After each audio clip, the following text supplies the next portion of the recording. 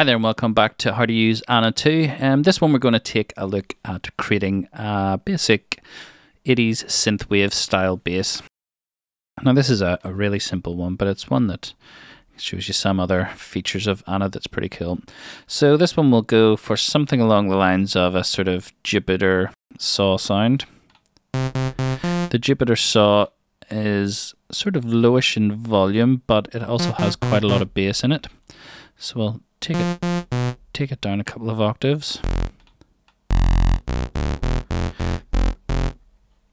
So we've added two saws there, one on oscillator 1 and one on oscillator 2, both the Juno, and we'll very slightly detune them.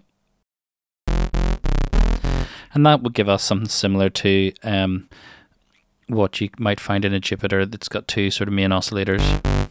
And we'll add the Roland filter. Now with the Jupiter you could of course add unison mode, so we'll turn our unison up to 8. So it was 8 voices, and to get that sort of synthwavy sound we want to turn our detune down quite a bit.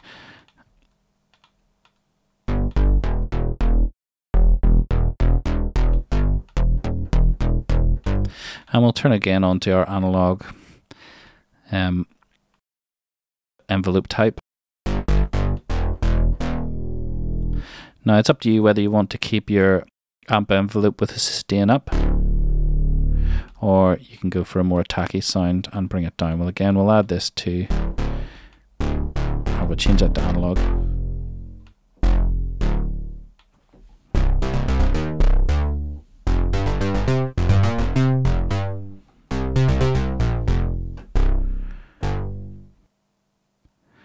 Okay, so there we go. There's a simple 80s synthwave style bass. In the next one, we're going to take a look at an FM garage bass.